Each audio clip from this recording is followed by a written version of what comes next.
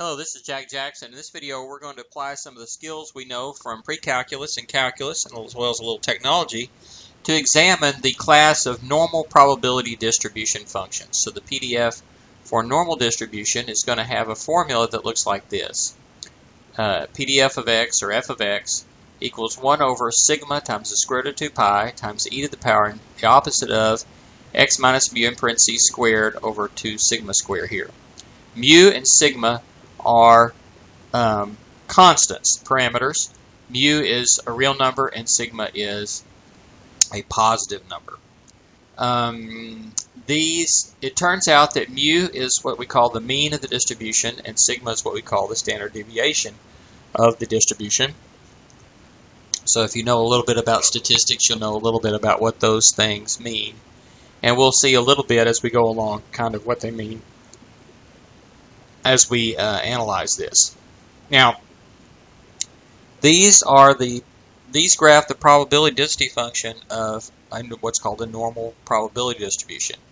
The normal probability distribution is the single most important probability distribution, and probability in statistics, this is a very, very important distribution, and probability statistics are basically everywhere.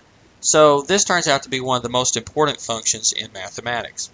One of the reasons why this is so important is because relative frequencies of a wide variety of measurements very closely follow this type of a normal curve, or approximated well by this normal curve, including things like heights and weights, lifespans, measures of intelligence, even some standardized test scores if they have large numbers of people, such as the ACT and SAT and so forth, have fit a normal curve quite well.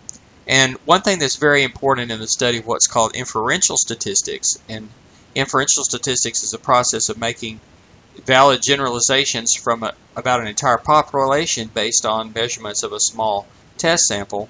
One of the things that's very important is something called the central limit theorem that says that the samples of that means of samples are at least approximately normally distributed about the mean of the population. And so because of these things, this particular distribution is very important in mathematics. So again, here's the basic formula for it right here. And the standard normal distribution is sort of the simplest version, where you let mu be 0, so this just becomes x squared for this numerator right here, and you let sigma be 1, so this denominator is just 2, and then this essentially erase the mu's and sigmas then. And if you graph that particular one, here's what it looks like. Notice it's zoomed in pretty closely on the vertical scale, but we get what's called a normal curve, or a bell-shaped curve. See some of the characteristics of that. Horizontal asymptotes on the left and right. It's always positive for the y's. It increases up to a maximum right at 0 for x, and then just a little less than 0.4, and then it comes down, has a horizontal asymptote over here. It's increasing concave up to begin with, actually right at -1, has an inflection point, then it goes concave down for a while, increases up to max, then it's decreasing concave down, another inflection point at +1, and from there on out it's decreasing concave up. The y values are all positive. So, well, anyway, this is kind of what we see here, and let's see if we can prove some of those things we've seen and generalize that.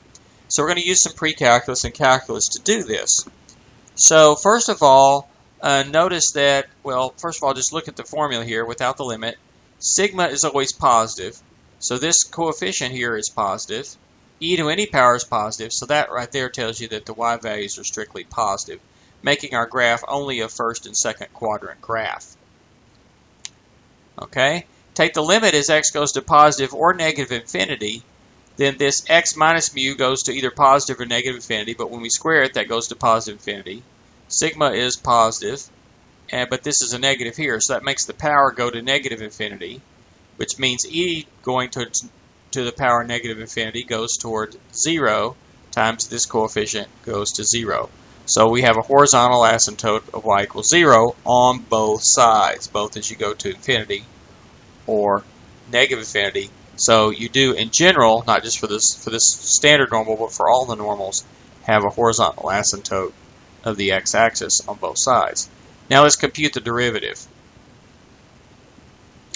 So there's the original function, the derivative sign in front. All of this is a constant.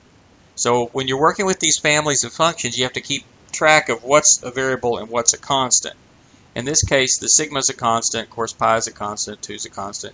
This little part right here, this fraction, is a constant, so it can be brought out front. And then we're basically just doing the derivative of e to the v, where v is this power. Well, the derivative of e to the v is e to the v times the derivative of v. So I'm just going to leave that e to the v for the moment. Still got our coefficient out front. The v we can think of is the opposite of w squared over 2 sigma squared, where w is x minus mu. So then this, the negative 1 over 2 sigma squared, is a constant, so that can be brought up front. This is just a polynomial, so we say 2 times that, which cancels this 2. These 2 will cancel, which I've done it here. And then the power goes down to 1, but then you'd have to take the derivative of w. Well, the derivative of x minus mu is just 1. So this part's 1 for this derivative. The w here is x minus mu. The sigma square I can put with that sigma and make sigma cubed. And then there's e to the v. V was this power. So it's basically like the original one here, but now this went up to sigma cubed instead of sigma. And then we have this other factor of x minus mu in it. So there's the derivative. Now, one of the things, why do we want to know the derivative? Well, the derivative tells us the direction of the curve, of the original curve, and it's going to identify any extrema. So notice that this coefficient here is positive. That negative makes it now negative. The e to a power is positive. So this whole thing right here is negative. And then it depends on what this x minus mu does. So if x is bigger than mu, the whole thing turns out to be negative. So let's see if I said that right. When x is greater than mu, the derivative is negative. That's good. And if x is less than mu, this factor is negative. That's negative. The whole thing is positive. And so the first derivative is positive when the x is less than mu. So when x is less than mu, the function's increasing, and when x is greater than mu, the function's decreasing. So it's increasing on the left, and then it comes back down on the right, and it maxes out at whatever mu is. This one, mu is 0. But in general, the maximum will happen wherever mu is. And look at some examples below. Here's several examples right here for different mu's, and each time the maximum happens at the value of whatever mu is. Okay, so let's not get ahead of myself too much here. Okay, what are the coordinates of that maximum? Well, if it's increasing and then decreasing, it has a derivative of 0 in the middle, that's going to be a maximum point, and that happens right at mu. And if you plug in mu into the original formula, here it is, it goes in here. Well, mu minus mu is 0. 0 squared is 0. 0 divided by all this, change the sign, it's still 0. Either 0 is 1, and so this coefficient is the y-coordinate of that maximum. So notice it always happens at mu, which is the center of the distribution, the mean, and for the x-coordinate, and the y-coordinate is this, and it depends on the value of sigma. The bigger sigma is, the smaller, or the smaller that, or the further down, closer to the x-axis, is that maximum. And the smaller sigma is, the further up that maximum goes. Now, another thing, just more basically, the derivative is actually defined no matter what x is. So that means the original graph is continuous and smooth with the domain of both the original function and the derivative being all reals. And in fact, we can continue to take second derivative, third derivative, and so forth. So it's actually an infinitely differentiable function. In particular, let's calculate the second derivative. So this is the first derivative in the parentheses, and we want to take the derivative of that.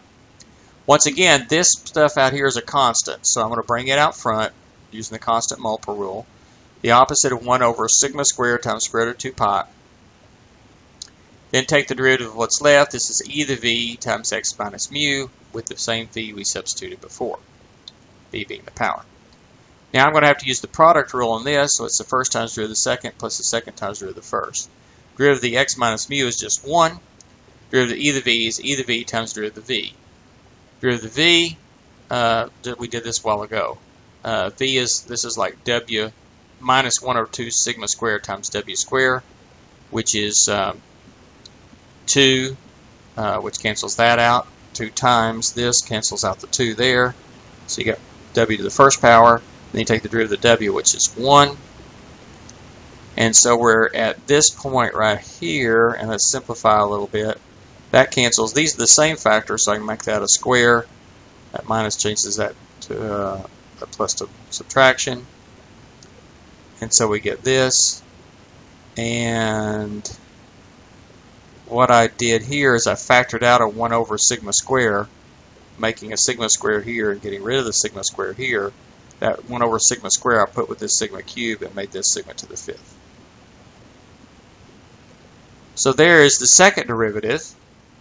Now it's defined for all real numbers. When is it equal to 0? Well, all of this stuff in the front, well, this is positive, this part's positive, that negative makes the whole thing negative in the front. And so we need to look at this expression here. The only part that could be 0 is this part right here. So we set that equal to 0. And let's see, I added this x minus mu squared term to both sides, like this.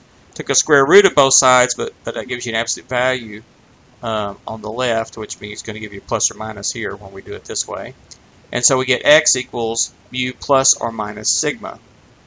And if we want to figure out what that is, if we want to evaluate the function, which I was calling f, at that point, we put it in here that the mu's cancel. Whether it's positive or negative sigma, you square it, you still get sigma squared, which is going to cancel with the one in the denominator. And so we get this with e to the negative 1/2. E to the negative 1/2 is 1 over square root of e, which I can bring inside that square root. And you get 1 over the sigma times the square root of 2 pi e. So notice that the x-coordinate of the maximum was this without the e there, and put the e in there for the the y-coordinate of the maximum is this without the e there, and the y-coordinate of the inflection point has the e in there as well. So where do they happen? They happen. The inflection points happen on both sides of that mean, exactly at 1 standard deviation to the right of the mean and 1 standard deviation to the left of the mean. Also notice that the higher the sigma value is, the lower that y-coordinate of that inflection point. In fact, in general, we'll see in just a minute, whenever you increase the value of sigma, the whole graph gets lower, except for a couple of points. Okay, and so we can summarize that here. So sometimes we'll use a table like this, where these are x values here, but not just specific x values. Well, some of them are specific. This one, and this one. And the others are, intervals of x's. So if all the x's going from negative infinity to mu minus sigma, the function is positive, the derivative is positive, and the second derivative is positive. So it's increasing concave up. And it actually has an asymptote on the right side, on the left side. When you specifically get to mu minus sigma, this is the specific y value that goes with that. At that point, the derivative is positive, so the function is still increasing, but the second derivative is 0, so that's an inflection point.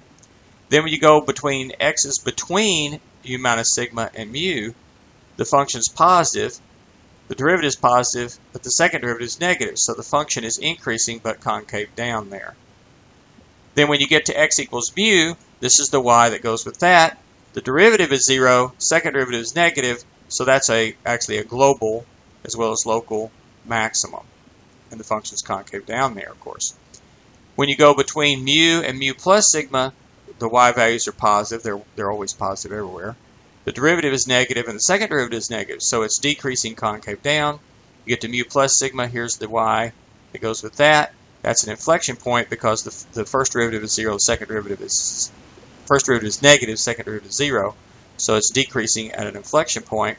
And then from mu plus sigma on out to the right forever, the function's positive, the derivative's negative, the second derivative's positive, so the original function is decreasing concave up from there on out. So you can sort of illustrate this. This is still the graph of the standard normal, and notice you got your concave up increasing here.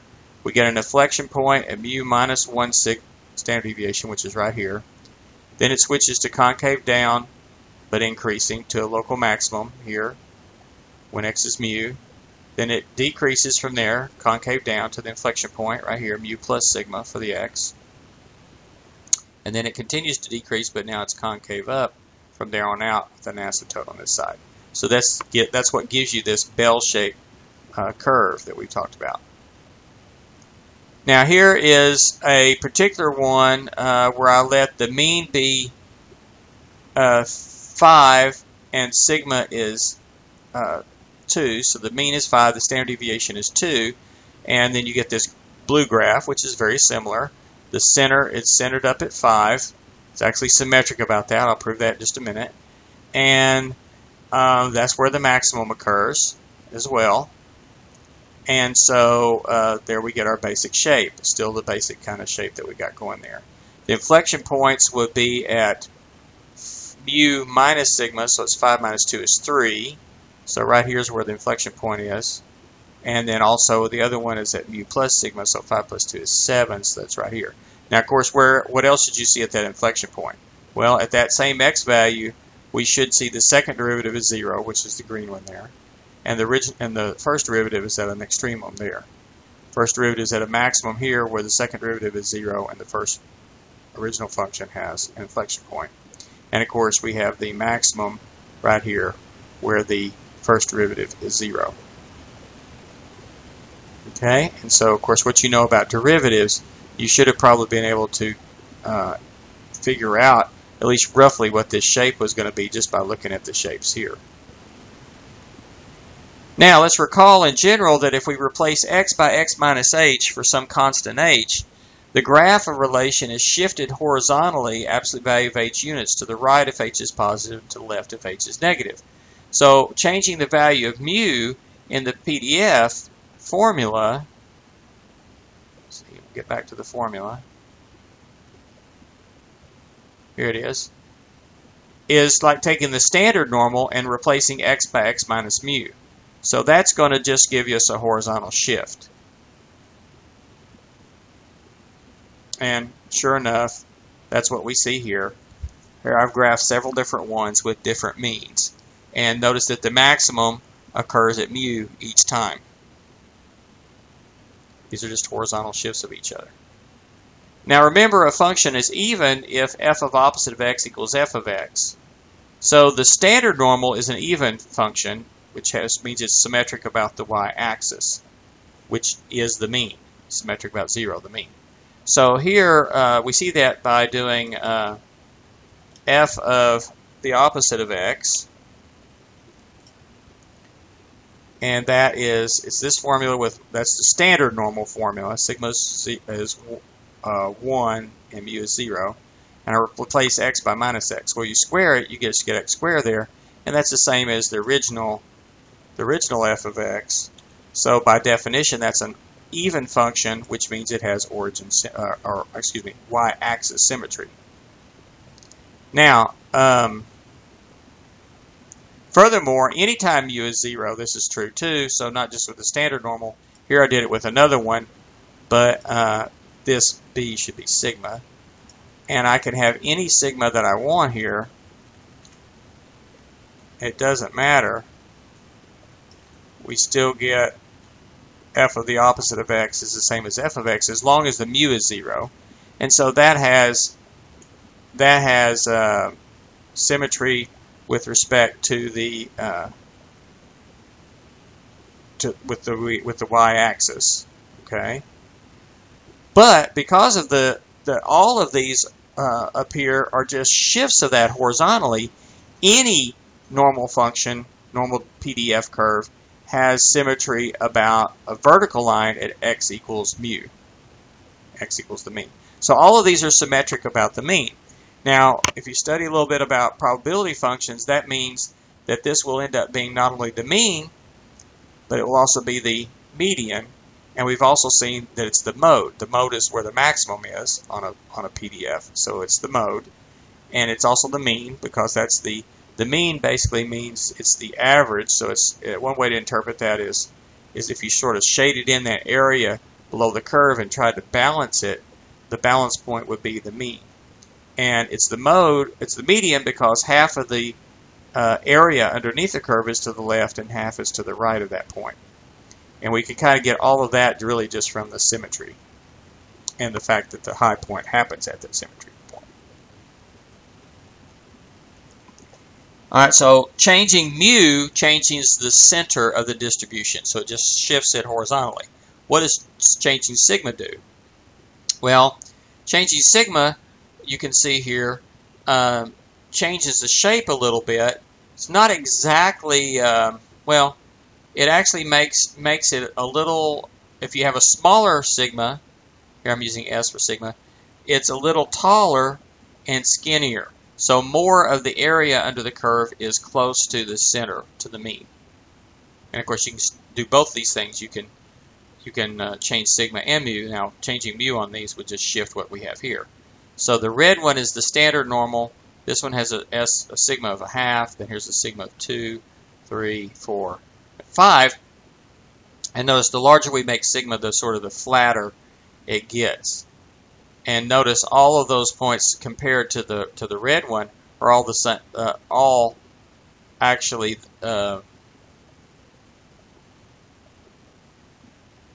well, between the two,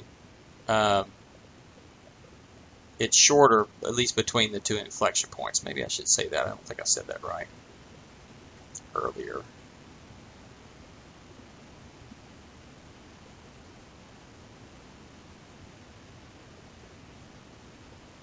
In fact, a higher value of sigma will result in the PDF graph is lower in height between the two inflection points.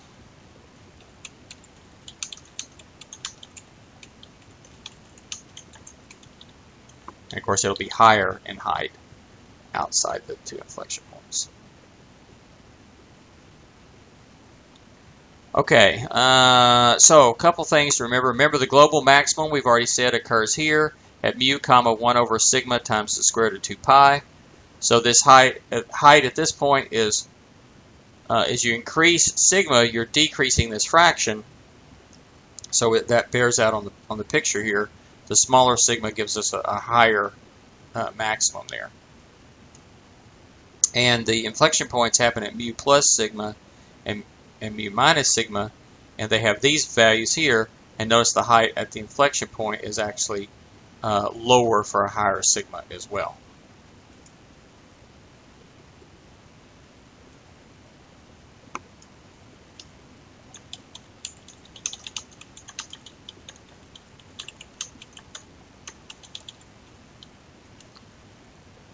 Okay, so in our last unit in calculus, in calculus 1, we will return to the family of normal distributions a little bit as we make some connections between probability statistics and calculus. I also have, because of its importance in the study of probability statistics, you will find several videos about the normal distribution in the probability statistics videos as well.